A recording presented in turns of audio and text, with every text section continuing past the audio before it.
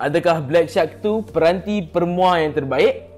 Assalamualaikum dan hai, anda bersama saya Fahim Zaha dan ini adalah ulasan BlackShark 2, iaitu peranti gaming ketiga daripada BlackShark selepas BlackShark pertama dan juga BlackShark Hello. Sebelum saya mulakan ulasan, saya akan ceritakan sedikit mengenai spesifikasi BlackShark 2. BlackShark 2 dijener dengan Snapdragon 855 dengan pilihan RAM 8 atau 12GB dan storan dalaman 128 atau 256GB. Skrin pula adalah rekaan hampir nirbingkai dengan pembesar suara stereo di hadapan, di mana satu di bahagian atas dan satu di bahagian bawah. Screen size adalah 6.39 inci AMOLED dengan teknologi DC dimming. Skrin AMOLED pada peranti ini cukup menarik, di mana kualitinya cukup hebat, mempunyai warna yang terang dan juga warna yang tajam. Turut terdapat pada peranti ini adalah DC dimming, di mana DC dimming ini mampu memalapkan AMOLED pada peranti ini untuk menjimatkan tenaga.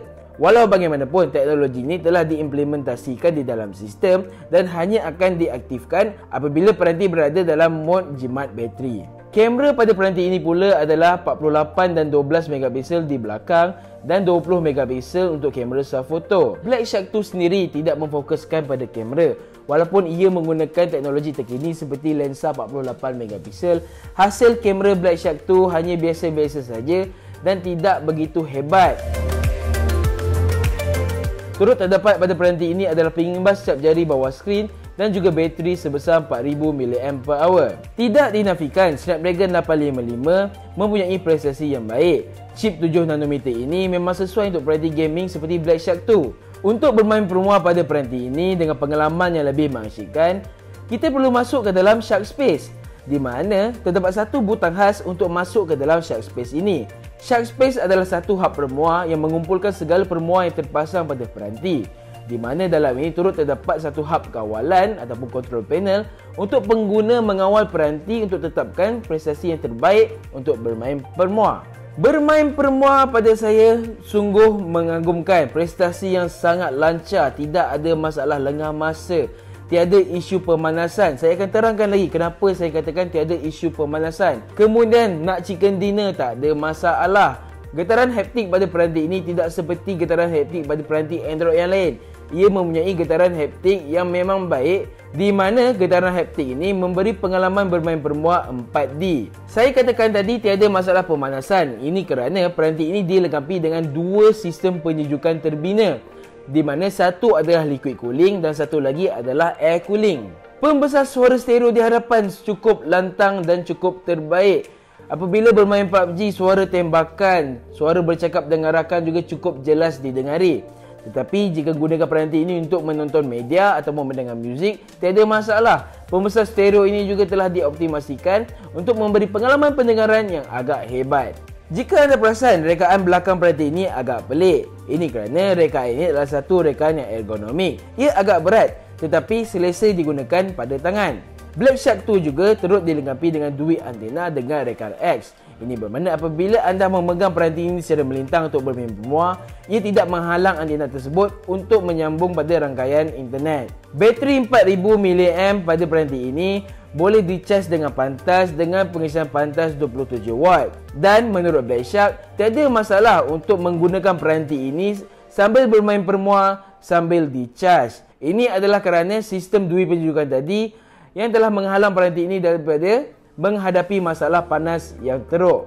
Seperti bagaimana produk gaming, peranti ini turut dilengkapi dengan sistem lampu RGB, di mana terdapat 3 RGB pada peranti ini. Satu adalah pada logo BlackShark di belakang dan dua lagi adalah pada setiap sisi peranti ini dengan menggunakan RGB strip. Lampu RGB pada peranti ini turut berfungsi sebagai lampu notifikasi dan corak-corak warna RGB ini turut boleh diubah sesuai di dalam tetapan peranti. Turut terbina pada peranti ini ketika bermain permua adalah game dock, di mana di dalam game dock ini adalah kawalan tambahan seperti Master Touch.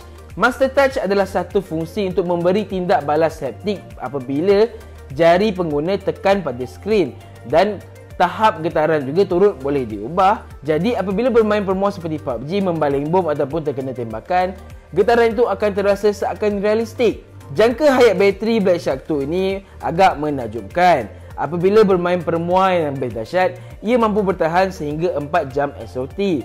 Namun apabila bermain permua yang ringan-ringan sahaja dan tidak kerap, ia mampu bertahan sehingga 6 jam SOT. Yelah, ini kan peranti gaming dan bukannya peranti mercu biasa yang untuk mengambil gambar dan sebagainya. Kekurangan pada BlackShark 2 ini pada saya adalah ketiadaan earphone jack. Ketiadaan earphone jack pada peranti ini bagi saya agak mengecewakan, kerana jika ia adalah peranti yang memfokuskan gaming, sepatutnya ia terbina. Jadi pengguna boleh menggunakan headphone telinga sambil bermain permua untuk pengalaman yang lebih imersif. Peranti ini menjalankan Joy UI, iaitu satu sistem operasi yang berasaskan stok Android, di mana tiada langsung bloatware terbina pada peranti ini. Stok Android pada peranti ini hanya ditambah pada bahagian tetapan, di mana di dalam display terdapat satu bahagian tertentu untuk fungsi ekstra pada peranti ini seperti video HDR atau juga Super Cinema Mode, dan juga tema gelap turut terbina pada peranti ini. BlackShark 2 sudah pun rasmi di Malaysia. Variasi 8GB RAM dan 128GB storan dalaman dijual pada harga RM2499 dan boleh dapatkan pada warna shadow black. Manakala untuk versi 12GB RAM dan 256GB storan dalaman, ia dijual pada harga RM2,999 dan terdapat satu warna tambahan iaitu warna silver.